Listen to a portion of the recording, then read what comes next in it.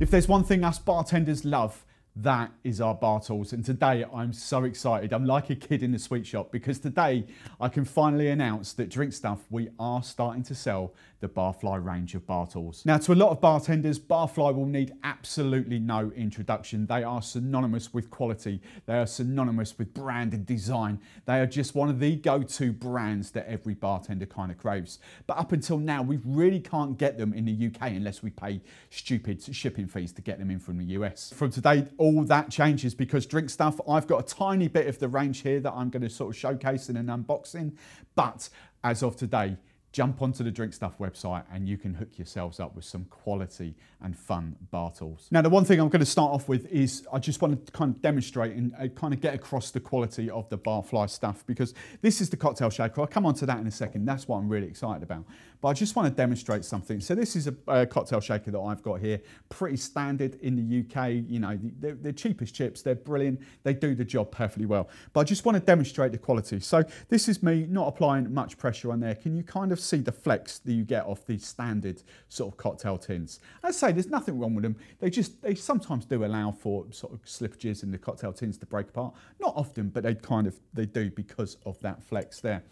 This is the difference, because this is a standard sort of Barfly tin. Let's give you a little close-up of that for a start off. Look at all that's kind of etching on there. That's really cool. But for a start, it's just heavier. It's just weightier. But then this is me applying the same pressure. You know, yes, of course, there's flex in there, but it's really not the same amount as the tin over there. And that is the difference with Barfly. It's just quality products. Now, say moving on to this tin. You know, this is the tin I've been wanted. I've had my eye on for quite a few months now. I've wanted it. I just wasn't going to ship it in from the US because it was just stupid. But I was hoping Drinkstuff would get this in. This is just a beautiful cocktail shaker.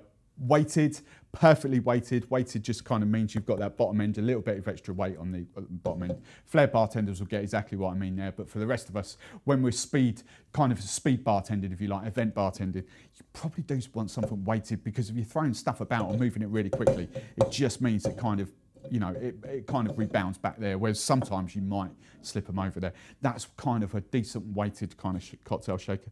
But this is just stunning. It's perfect. Fits together, solid. I cannot wait. I think this is mine. I hope this is mine, this one, but I cannot wait to start using this.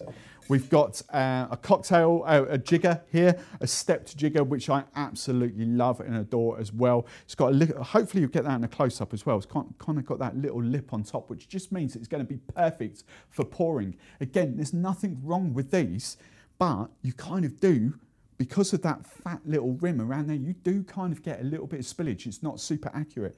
Whereas if you've got something that's just kind of lipped, just like that, hopefully you'll pick that up. It's just accurate, less spillage, and really easy to work. Yes, at face value, this is kind of a bigger US one. So it works in ounces, essentially. Like so we've got half an ounce, three quarters, 1.5, 2 ounces on there. But it has got the mils on the back there, so 15, 30, 45 and 60. You know me, I do prefer working in ounces. I don't know, don't take me this, I don't know whether there is the UK version in 50 mil, but for me, this just wins it hands down anyway, but 60 mil. And just to give you a little close up on the side there, because it is stepped, you can quite easily tell where the 15 mil is, where the 30 mil is, and you can kind of gauge it as well, eyeball, to get if you want 22.5 mil or 7.5 mil or whatever other increments. You can kind of work it out pretty easily. It's not lined every kind of 5 mil like the Mezclar, but this is just brilliant. I can't wait to use this. And then just a quick rundown of other cocktail shakers as well in the range, just very quickly. These are the same quality, you know, there's not much flex in them at all, not much give. They're just properly weighted. So we've got the purple range there. We've got a red range there as well. I've just got the Boston part of the tin and the blue range. I've got a funny feeling there might be other colours in there as well. Don't hold me to that, but I've just picked a load out of what's next door before it goes down to HRC. And then this, we come on to this. This is what I'm super excited about as well. I'm excited about the whole stuff, to be fair. This is a mixing tin. Tin for me has always been better than glass, even though I use glass. Glass is so much easier to get in the UK for mixing glass. But obviously tin metal conducts heat better, which means it's going to go the other way. It's going to chill cocktails down quicker and easier than glass will. This is a beautiful design there, tiki glass, tiki kind of etchings on there. Cannot wait to use this.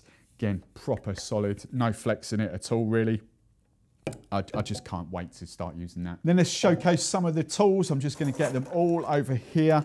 I'll get these all out. I'm not allowed to take these off the wrappers yet, off the piece of card.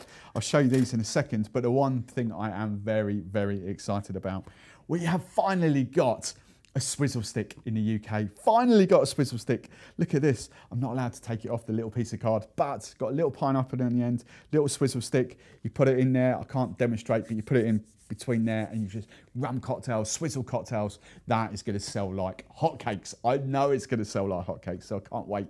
Can't wait to use that. Let's just put that there. Spoon-wise, let's come on to these spoons. First, I've got a selection here of spa spoons. These are, again, you know, without getting proper geeky about them, where's my teardrop? My teardrop bar spoon I use. I absolutely love this, I do. But it is very light, but for me, it is quite well balanced. So, you know, I'm never going to say a bad word against the teardrop. This is the 30cm one. I don't like the 40cm ones. But I've got a funny feeling these are going to be even better because they're slightly heavier, but they are perfectly balanced. A lot more balanced than what that is, you know, with the little discs on the end there. So if you're stirring cocktails, for instance, I've got a funny feeling these are going to be even better. A lot of you bartenders are going to be all over that. That, for me, at the moment, is potentially my favourite. This just feels really, really nice in there. We've got fly, skull, a pineapple there, bar spoon wise. These, I've never seen anything like these before, but these are kind of cool. So this is a bar spoon with strainer end, and it says on the back, bar spoon with a perforated end design for efficient pouring. So you can use that as like a little strainer as well. Brilliant. I've never really seen anything like that before, so I can't wait to start having a play about with them. And then let's come on to, oh, look at it. I'm not sure whether this has been in shot or not. Get out of my face. We've got these claws, talon. Look at those talons in there. Talon ice cube or ice tongs. So that's pretty phenomenal. Look at them. We've got other stuff. I've got an atomizer spray here. I won't get that out of the box, but kind of to finish your cocktails off, you can make your own sort of what are we calling them? Cocktail finishes, solutions, bitters, all that kind of stuff. Put them in an atomizer spray. Like put some orange notes in there, not orange oil, and spritz that over the top of your Cosmopolitans, for example. We've got some tongs as well. I've got a set of tongs here. The one thing I noticed straight away, these are proper solid compared to these.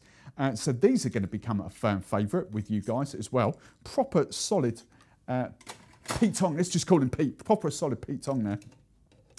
And then just the last thing to kind of show you is these cocktail picks. As I say, there's way more in the range that we've got here. I've just picked up a small selection, but look at these. I thought there was 4. I can't work out what the 4th one was now. It might just be 3.